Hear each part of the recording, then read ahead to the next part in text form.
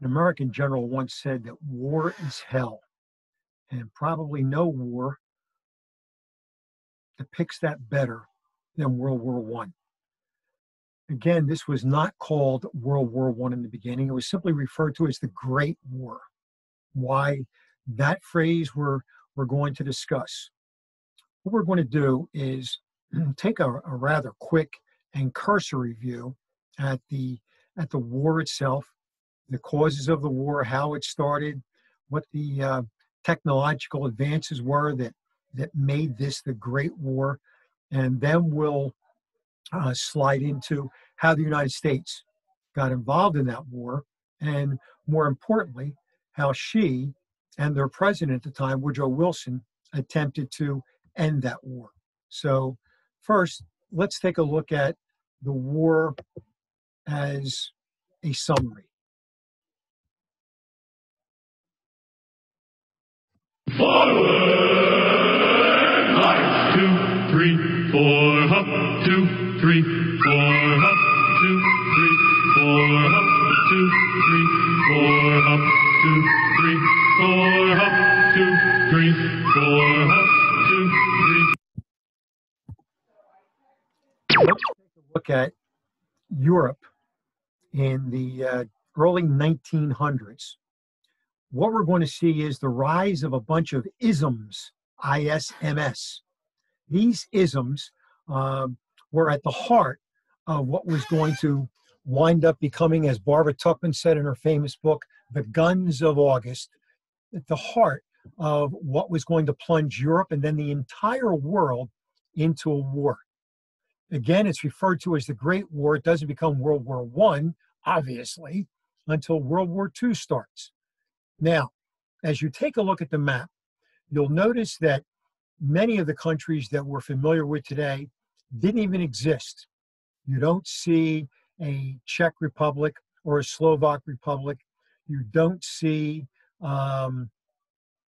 Bosnia. You don't see some of the other countries that are referred to as the Balkans in there. And Russia, of course, was a huge empire, taking in areas that we now know as the Ukraine, Kazakhstan, Uzbekistan, Latvia, and so forth. Finland at that time, as you see in the map, was part of Russia. The Austrian-Hungarian Empire was a huge conglomerate of various and sundry nationalities. Some of these countries, as you look in the map, for example, Germany and Italy, are relatively brand new. They really didn't become nations as we define that until the mid-19th century. So all of these were about to bring about some changes that are going to push Europe closer and closer to the brink of war. The first ism we're talking about is what we were just really hinting at, and that is nationalism. Extreme pride in your country, and of course, it involves ethnic identification, identification through language, culture, religion, etc. The Austrian-Hungarian Empire was a rather creaky old empire that was being torn asunder by various nationalistic tendencies of the minorities that existed within their empire. Austria and Hungary, of course, today are two separate countries. Back then, they were ruled by one ruling family, and that was the Hohenzollerns. France had lost part of what she considered to be her heritage, the province of Alsace-Lorraine, to Germany in what was then called the Franco-Prussian War in the 1870s. And Alsace-Lorraine is going to bounce back and forth like a ball at the French Open. And that's a tennis reference in case you weren't clear with that. And would constantly be a source of contention between those two countries. Germany had coalesced under the Prussian Otto von Bismarck.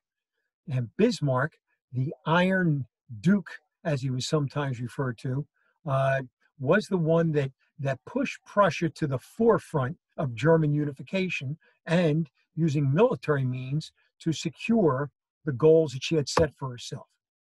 Russia was, again, another teetering empire that was on the brink of disaster. A group of people known as the Bolsheviks, led by various and sundry people. The most important, I should say the most famous, was Vladimir Lenin, who at this time was in exile in Switzerland. But the Germans were going to make sure that he got back to Russia. And of course, the Bolsheviks were communists, or some would say socialists at heart. Next was militarism.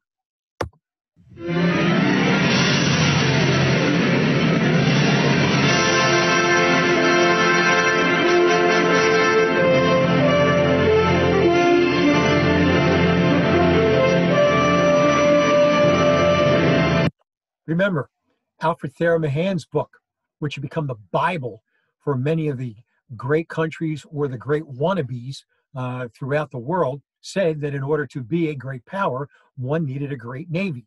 So control of the seas was going to lead to an arms race.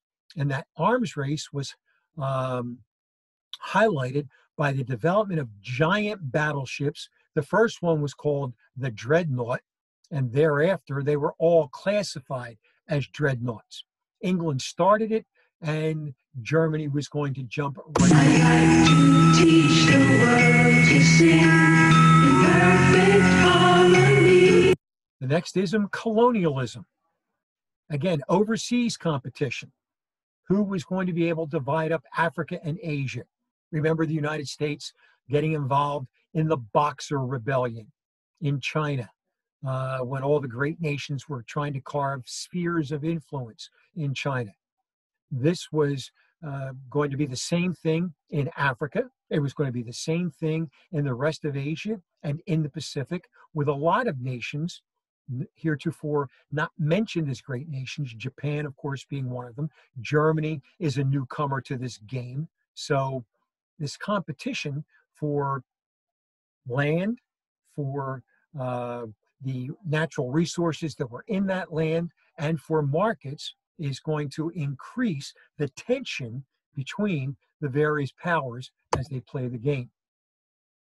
The next cause of the war. Of course, you know, this means war. And it would. Treaties between various countries, which other countries were unaware of, meant that when you were assessing the strength of a possible opponent, you were not really sure about that strength. Keep in mind, the intermarriage between the great royal houses was commonplace back then. You had Britain ruled by a German, ruled by a Frenchman who was married to a Russian, who, I mean, and the list just goes on and on. And oftentimes, these led to these secret treaties, which were fueled many times by the wants and desires of industrialists who saw this as a way of increasing their finances and, of course, their profits. The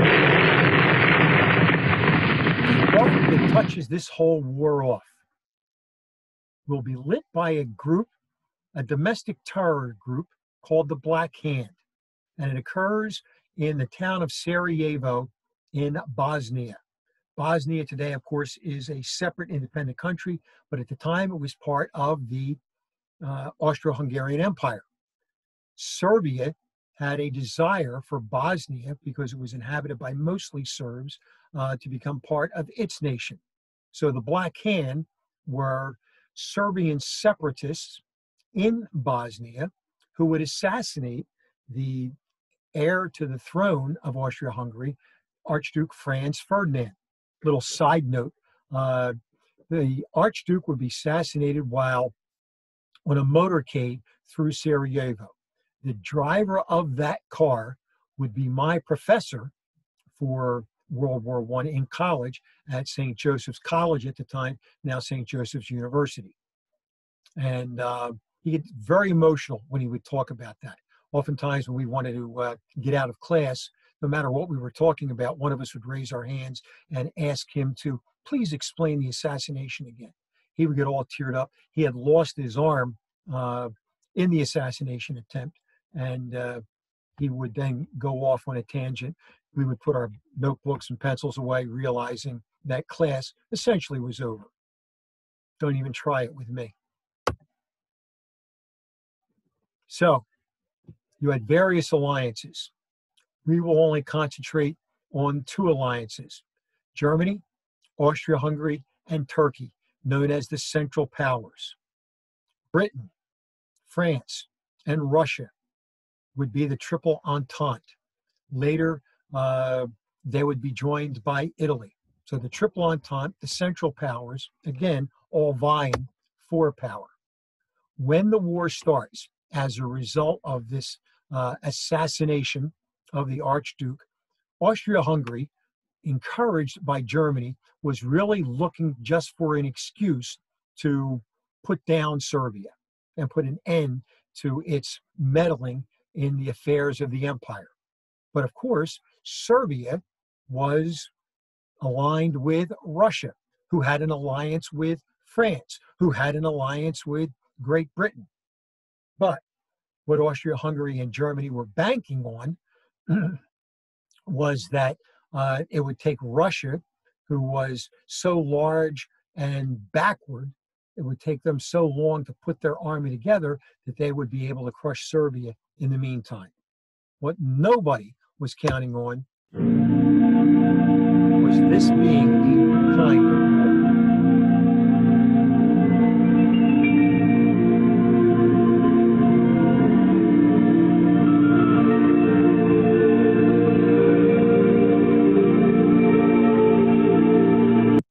It was a war that, unlike all of Europe's past wars, which consisted of the movement of large armies, perhaps one great battle, and then it was over, this was a war that was going to be dictated by the new technology that was going to be involved.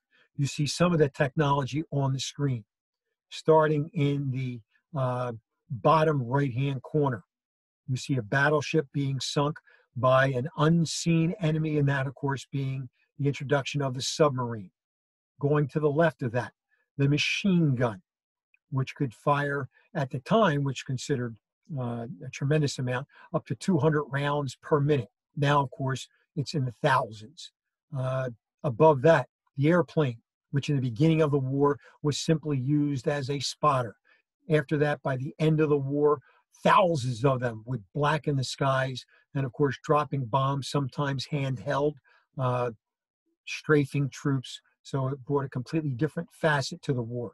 To the right of the airplane, you will see the tank being introduced in around 1915, 1916. And then at the very top, you see what the war would eventually devolve into. And that would be trench warfare and land that looked like moonscapes, oftentimes called no man's land. And of course, gas warfare. Ah, yes, okay. The introduction of poison gas, mustard gas, chlorine gas, killing thousands, but more often blinding them and causing their lungs to burn, and thus making them incapable of carrying on combat. This is a diagram, if you will, of how sophisticated the trench warfare became. And it would be typical if you start at the top on the left, where, of course, no man's land. You see the trenches with communication trenches between the backup trenches. A whistle would blow. Everybody would jump over the top, run across no man's land, get machine gunned to death or gassed or hit with artillery shells. Then there would be a counterattack. They would push you out of your front line trench back to the support trench. Whistle would blow from the support trench, and this would just continue back and forth.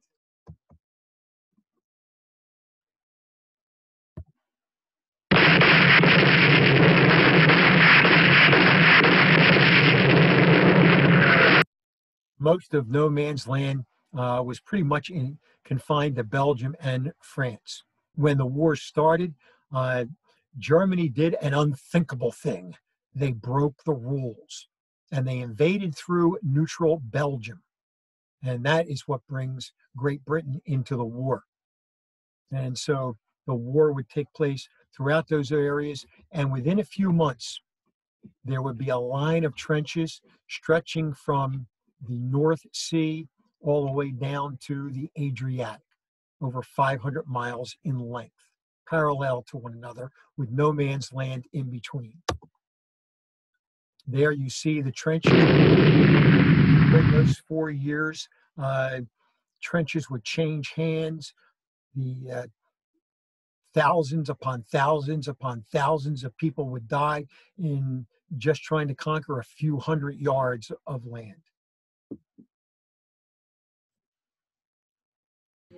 Then in 1917, a turning point.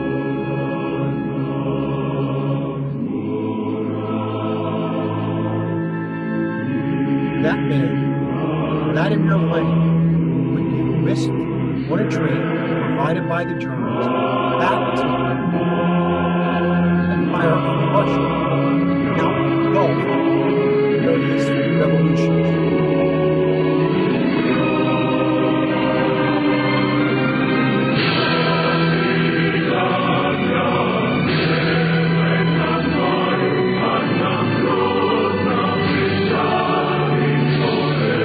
Government, which had overthrown Tsar and Tsarina, now would be overthrown by Lenin.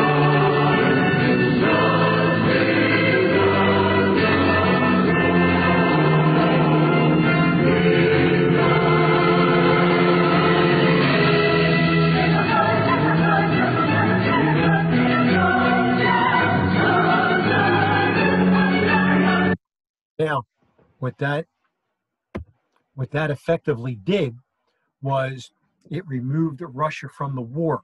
And now what the Germans could do was to start one front warfare.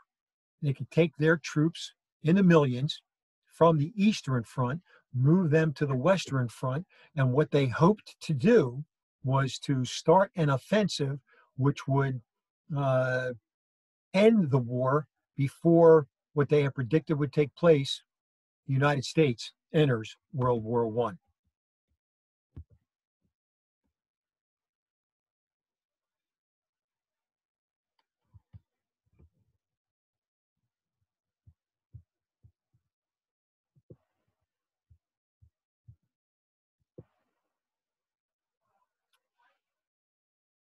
I don't think I recorded.